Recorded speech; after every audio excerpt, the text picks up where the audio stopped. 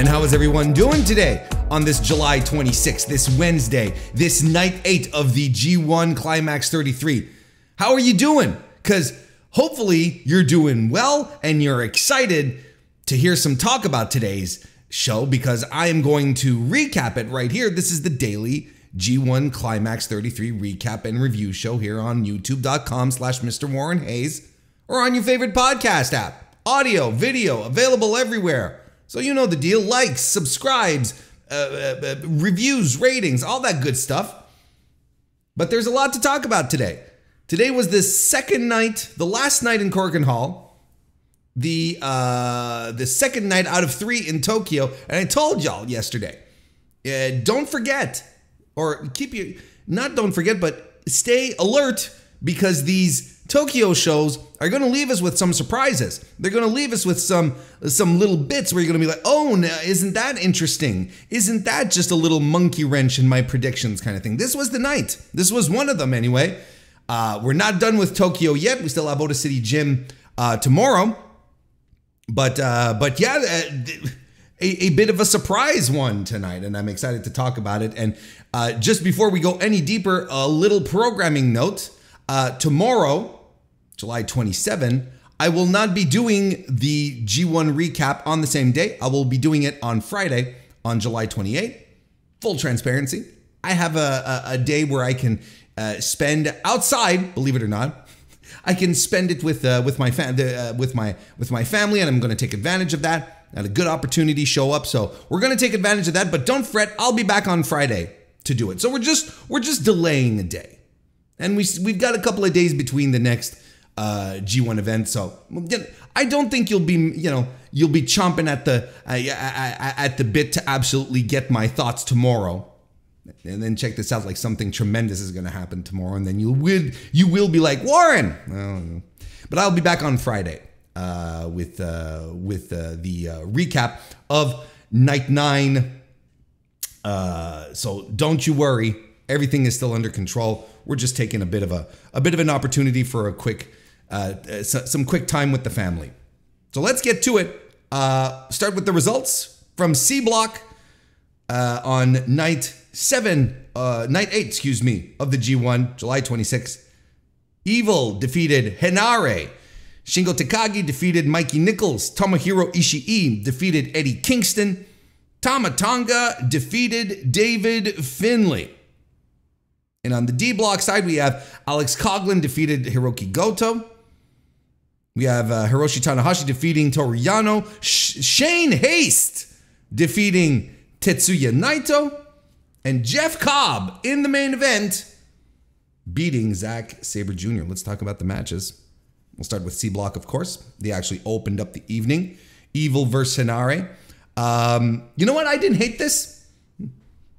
I think so far this is probably my favorite Evil match, because there was actual wrestling here. They were actually beating each other up, and I can appreciate that. That's something I can get behind. And thank you, Evil. Thank you, Aaron. We'll never forget Aaron. But thank you both for this. I mean, we weren't expunged from any House of Torture nonsense here. Dick Togo attacked HENARE during his introduction. He blindsided him, and then he got strangled with the garrote in the ring. And the whole first part of these proceedings were happening in the audience. They were fighting into it. And then they went back to the ring. They went back into the audience. And once we're in the ring, I thought it wasn't so bad, as the big lads are landing power moves on each other. It's the kind of thing you'd expect when you see two big guys like that. And HENARE thwarts a Dick Togo chair shot, punches right through it, and a pretty fun visual. But the referee sees the chair in HENARE's hand, because he was given he was left holding the remnants of the chair, like the actual structure of it. So the referee is distracted by that, which allows Evil to hit the low blow. Everything is Evil. He gets another 6 points. Of course, I hate the ending, but I didn't think this was so bad. I don't think this was the most egregious example of House of Torture nonsense. I actually thought this was pretty fun for what it was. HENARE got his shots in. Evil reminded us that he can still do it if he feels like it. That's the thing. If he's up to it, he can still do it. But very low on the shtick. And cheers to that. I have to raise a glass of water, but still. Shingo Takagi defeated Mikey Nicholls. Again, this is a match that when I was previewing yesterday, when I was doing my preview yesterday of today, if you prefer, I was like, look, a couple of months ago, you would have told me Shingo Takagi versus Mikey Nicholls, and I was like, pfft. But the tournament that Mikey Nicholls has been having so far has been really exciting. I think he's been a great addition. Turns out he's been having strong, rugged, snug matches, and therefore I was excited to see what he was going to do with Shingo Takagi, and I thought this was very good. Fun start, and after a bit of a control segment by Mikey Nicholls, Shingo starts stringing a bunch of power moves and strikes. Mikey Nicholls lands a beautiful superplex where Shingo literally just bounces off the mat. That was great. You get a DVD and a sliding lariat by Mikey Nicholls, and a great back and forth between the guys who start kicking out at one after their shots. Nicholls' head is split open again. And we get a bit of a weird finish where Nicholls is whipped into the ropes and Shingo runs into the ropes as well, and they just sort of collide into each other and Shingo falls on top. It, kind of looked like they were trying to do a Spanish fly, although I don't know what kind of, if that's actually something, but they run into each other and Shingo just falls on top and the referee counts to 3.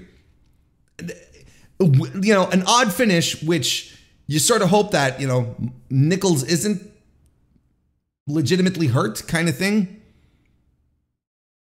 But I thought this match was very good. I thought this was a lot of fun. They were laying in hard to each other, just a good fight.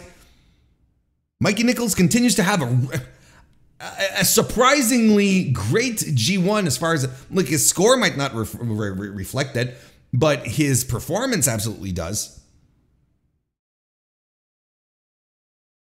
But the finish was odd. Hopefully it's not anything really serious. Like I said, Nicholls' head got busted open, re-aggravating an injury for a couple of nights ago. So he's got a few days off, right? The next time that Nicholls will be wrestling is going to be on the 30th. So he's got 4 days to rest, recoup. Hopefully everything's okay. But I really like this, and Shingo gets 2 points. I really, really, really like this match. And then Tomohiro Ishii versus Eddie Kingston happened, where let's call this one a surprise. Ishii got his first 2 points, but I say a surprise. It's surprising because Ishii has been, a big non-factor so far. And I know, at some point you drop at 2 points, right? And Eddie Kingston is a guest, from, a sister promotion, a partner promotion. You kind of think, it's like, well, they're going to take good care of him. So on that front, maybe it's a little surprising, but I think it's not surprising in the degree that I can absolutely get behind a theory that Eddie Kingston would just walk up to Goto, whoever's booking and putting the matches together, and say, no, look, I want to lose to Ishii. I want to put the guy over. I can absolutely see that. I can absolutely see Eddie doing that. I'm going to put Ishii over in Korakuen. I don't care. That's fine. And I love this match. I thought this was a great match. I thought this was fabulous. Fabulous is not a word you use very often when it comes to wrestling criticism, but here we are in the land of 2023. We get gourd busters early on and stomps, and the boys, they just lay into each other. This is meant to be, a King's Road struggle match. Well, that's probably what Eddie wanted, and that's what Eddie got. And Tomohiro Ishii was the guy to deliver this. And they're just dropping each other on their heads with Germans and Saito suplexes. You know, Eddie Kingston decapitates at some point Ishii with a lariat, backdrop driver, and a stretch plum. And Ishii, he does a charging diving headbutt. Like he's running the ropes and he dives straight head first into Kingston with a headbutt. Just insane shit. They keep throwing bombs at each other. Full of fighting spirit, these guys are. Eddie lands 2 back fists. Ishii does a code breaker. Kind of out of nowhere. And lands the brain buster for the clean as a sheet victory. Hard hitting. A fight. A good final stretch. You know, sometimes I don't ask for much out of my pro wrestling. Sometimes I just want to see 2 dudes, 2 big old dudes, just kicking the shit out of each other and making me believe that, you know, that's what they love. That's what they want to, you know, they want to get hit harder. And yeah, honestly, I think this is, well, I believe this is Eddie's best match of the tournament. It was my match of the night. I love this match. Thought it was great. Now, I think this will be Eddie's match of the tournament. You know, I've said it, you know, I've said it, you know, a couple of times. I don't think it's going to get more heated, more alive for Eddie Kingston than this match here, and I'm glad it delivered. This was great. I loved it. And then the final match for Block C we're going to talk about is David Finlay versus Tama Tonga, and this match over-delivered. Just simply put, you know, I think everyone was coming in this with a little bit of apprehension, a little bit, oh, what's going to happen here? Well, this match over-delivered. Just great stuff. And, you know, just some visceral dislike, some good old-fashioned, you know, history feuds popping up here. You know, Tama Tonga, he's, you know, he's like, he knows the score and he goes after David Finlay, you know, during introductions. They go into the audience. Tama Tonga gets the upper hand. David Finlay throws him off the rafters, though, and he lands on his knee. And this would be the story of the match, where Tama Tonga's knee would be the target for Finlay's offense. So he works it for the entire match. Tonga tries to fight back, lands a stinger splash. David Finlay lands an Irish curse backbreaker. SRC by Tama Tonga goes for the Supreme Flow, but David Finlay gets his knees up. So what does David Finlay do? He goes for a sharpshooter.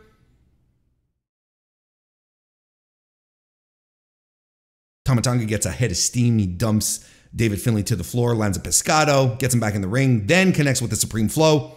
We're in and out of moves. Finlay lands the Blue Thunder Bomb, the Dominator, but Tama Tonga can't be kept down. Huge strikes by David Finlay. Like, he is just laying into him. Lands a spear, picks him up. Tama Tonga rolls through with a sunset flip, and he gets a bit of a surprise win. Tremendous match. Great work. Exciting, as it should feel when you're challenging one of the block leaders, who is no longer a single block leader. And Tama Tonga knew at the same time this was a big deal. Like, if he wanted to stay in the conversation to moving on to the playoffs, he had to win this match. Well, he wrestled like he had to. Like, all this was great G1 storytelling. Bit of a shock win. I don't think anyone was expecting this. But you know what? It's making the block even more interesting. After the match, Goto and Finlay beat up on Tama, and that's probably going to be something that is going to carry over into the rest of his tournament. You know, these things don't happen randomly. You know, the knee and then the beatdown.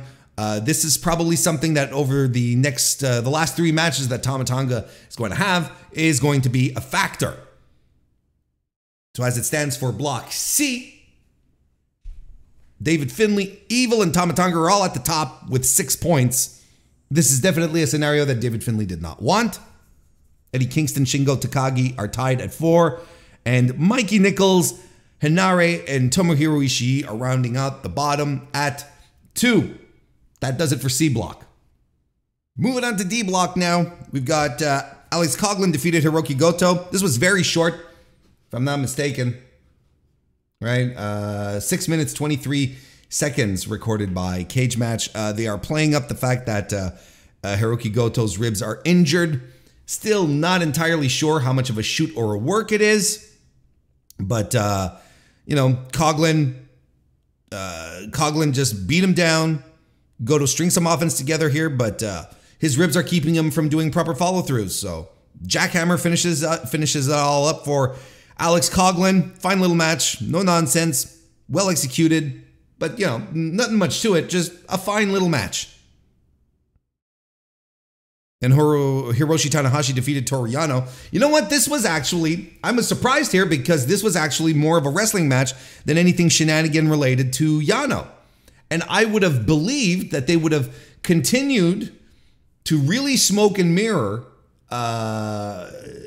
Tanahashi's issues right now. But they decided to actually wrestle more than do the silly shit. And, I mean, not that there's stuff with tape, there's the turnbuckles and whatnot, but there's a lot more stuff here. You know, there's this moment, quite unfortunate, where there's a spear by Toru Yano to the back of Hiroshi Tanahashi, and Tana really weakly bumps into the ref. And look, High Fly Flow puts it away, but look, I think this was a match that exposed Tanahashi even more than anything previous he's done on any other night of the G1, because he had to work this match. He had to carry this match in the wrestling arena, because in the wrestling department, because Yano just can't. Yano, that's not what he does. So Tanahashi had to do a lot of the heavy lifting here. And it showed. it just showed that he was a little out of his element here, and maybe this was not the greatest Tanahashi performance. And I think we're seeing cracks in the veneer here. We really are. Shane Haste defeated Tetsuya Naito. You want to talk about shockers and surprises? Holy smokes. Naito gets a proper upper hand when it spills to the floor, and then he starts working Shane Haste's neck, gets a big old cravat spot in there. Get a reverse power slam by Shane Haste and a Falcon Arrow. Forearms to the neck by Naito. And then Speranza and a back suplex by Tetsuya Naito, and then a back suplex by Shane Haste, and both men are down at the 10-minute mark. Swing DDT by Naito that spikes Shane Haste. Haste avoids a Destino and lariats Naito down. The fast Destino connects. Of course, Shane Haste kicks out. Naito goes for the proper Destino, but Shane Haste reverses out of it and into the Bomb Valley Death to get the upset surprise shock win here. We've got another 2 points for Shane Haste. This was unexpected. Completely unexpected. Solid match, by the book. Good story. Well done. Naito, smooth as hell. No issues. I had no issues at all. And just adding a little extra taste here, a little extra spice into Block D, as we're keeping everyone really close to each other in the points. And a great performance by Haste as well. I really liked this match. I thought it was a great match. Lots of good stuff on tonight's card. I thought this was a very good show. And then finally in the main event, not only of Block D, but of the night, Jeff Cobb defeated Zack Sabre Jr. This is their third, like in recent months, this is their third match together. In the 2 previous attempts, which were for the TV title, Cobb could not put Zack Sabre Jr. away, but he came prepared here. He, because his game plan was essentially to create some distance and not allow Zack to get into the ground game. you'll notice that in this match here, Zack was not doing, the grappling. He wasn't doing the hot reversals and the arm twisties and the leg bendies. He was not doing any of that. He was completely thrown off his game because Cobb was just doing what he does best, and that was being a powerhouse. Not only that, a powerhouse with a tribute spot to John Cena. You don't see those every day. Cobb beats up Zack Sabre Jr. on the floor. Tornado DDT gets Zack Sabre Jr. back into this match where he had been eating shit so far. And Cobb is quick to get out of the submissions. He reaches the ropes whenever he gets like an armbar attempt in. He's just swirling for the ropes as quickly as possible. Cobb reverses out of a guillotine into a suplex. He's been very successful, like I said, keeping Zack Sabre Jr. away from his ground game. There's a bit of a whiff when he tries to yank Zack Sabre Jr. into a spin cycle. Doesn't quite work out, but he collects himself and tries it again. Goes for the tour of the island. Zack Sabre Jr. reverses out of it, and Cobb has to get to the ropes fast once again. Cobb pushes out of the European clutch at the 15-minute mark. Cobb flings Zack Sabre Jr. off his shoulders toward the islands, gets the win. Good fight. I thought it was another great one. I thought it was really good. Fantastic main event, and the Korakuen crowd was super into it too. They were very into it. So now we have dominant Jeff Cobb in this tournament, not middling around, with 4 points. No. He's got the perfect record. There's only 2 other people in this tournament who have a perfect record. That is the world champion Sonata and Kazuchika Okada. So he's in exclusive company, hanging out here in Block D, and he's absolutely establishing himself as a player so far. So the standings right now, Jeff Cobb's at 8, Zack Sabre Jr. at 6, Hirooki Goto, Tetsuya Naito, Shane Haste, Hiroshi Tanahashi. That's 4 guys. 4 of them, all at 4 points. Alex Coughlin at 2. He scored his first 2, and Toru Yano at 0. Now, the significance of Jeff Cobb versus Zack Sabre Jr. cannot be set aside here, because right now, these were the 2 block leaders, and now Jeff Cobb has the tie-breaking win over his closest competition. So that is significant, and that will probably be a tremendous detriment for Zack moving forward. That really gets rid of his chances here, especially if, let's say, a guy like Tetsuya Naito decides to mount a comeback, which is still possible. I kind of feel like Block D is going to be a battle for the second place right now, because if you look at, let me pull this up here. If you take a look at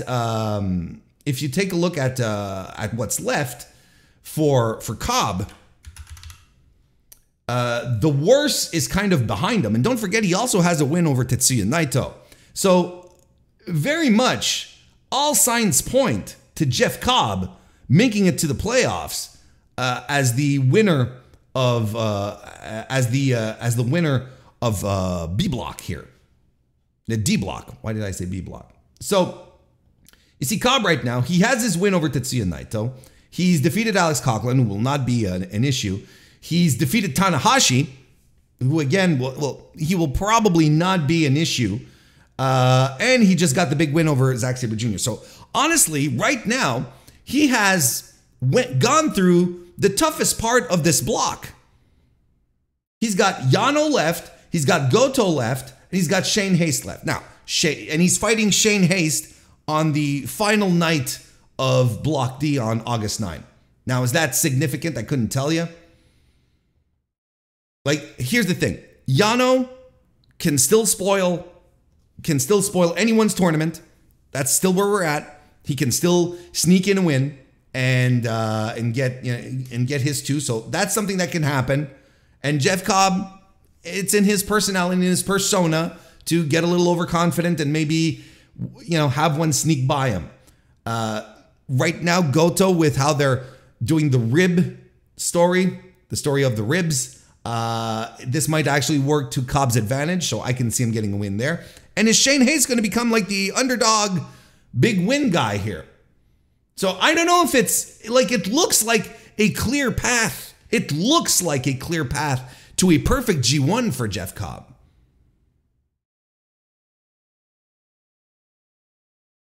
But you never know. You never know. And as for Naito, if Naito wanted to mount his comeback, because, that's still something that's in discussions, that's still something that people want to talk about. Well, Naito has lost to the block leader, right? So if anything, I think he's racing to make it to number 2. He's defeated Goto, he's defeated Yano, but he just lost to Shane Hayes. He's got Coughlin, Zack Sabre Jr., and Tanahashi left, so he still has 2 big opponents left to handle, and he's fighting Tanahashi on the final night. So something tells me that Tanahashi might be in this mix, and that Zack Sabre Jr. Might start seeing his G1 dreams slip away.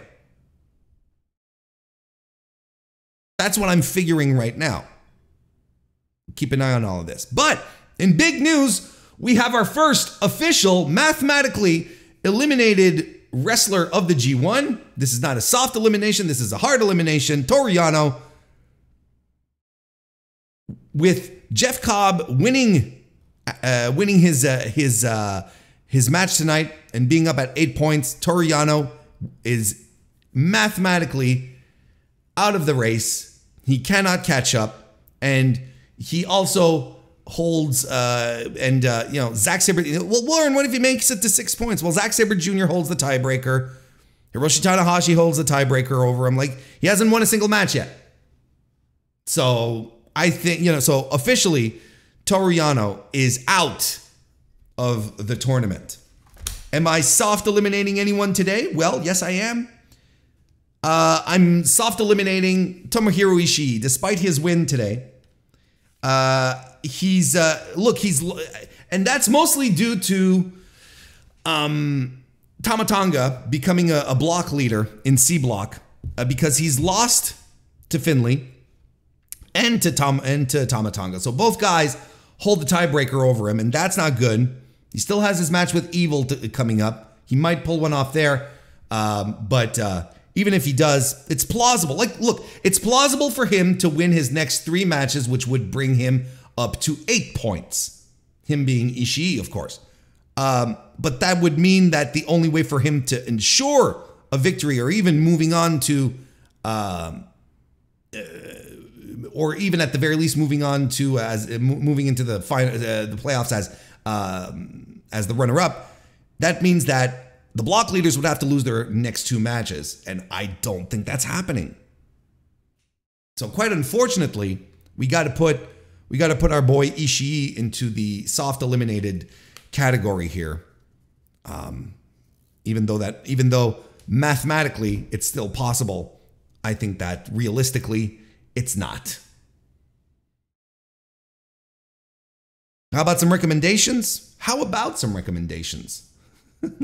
let me give you a couple of. Look, I thought this was a pretty good show. I really thought that this was one of the better top to bottom shows. Maybe it lacked the glitz and glamour of a Taichi versus Okada, or a Henare versus Takagi, but solid matches. My match of the night is Tomohiro Ishii versus Eddie Kingston. I think you should go out of your way to watch it. I think it was very good. Tonga versus David Finlay, Zack Sabre Jr. versus Jeff Cobb. But honestly, if you wanted to sit down and watch the entirety of it, I think it's fine. And it's one of the shorter ones as well. I think it clocked in at about 2 hours and 15 minutes, something to that effect. 2:15, 2:20. So not even one of the longer block matches, block shows so far. So those would be my recommendations for the tournament. Not for the tournament, but for the G1 the G1 action for July 26th, C and D block. What is happening tomorrow? What is happening tomorrow? If I pull up the schedule properly, that'll work. There we go. Ota City Gym in Tokyo, July 27. We're back with A and B block. Shota Umino versus Chase Owens. I think Shota has this one in the bag. Kaito Kiyomiya versus Gabe Kidd. I also think Kaito Kiyomiya has this one in the bag. Hikuleo versus Yota Tsuji. Yeah. You got to put the proper big guy over here, don't you? You kind of do. And then Sanada versus Ren Narita. This is going to be a very interesting one. This is going to be a very, very interesting one. Like if, you know, Narita is the one who was underperforming in regards to the other three of the Musketeers. If he were, look, I mentioned it 2 nights ago, and I'll say it again here. There is an argument to be made that, you know, Narita could, even though his G1 has been a little lackluster, if he beats the world champion, that would be a big deal, because none of the other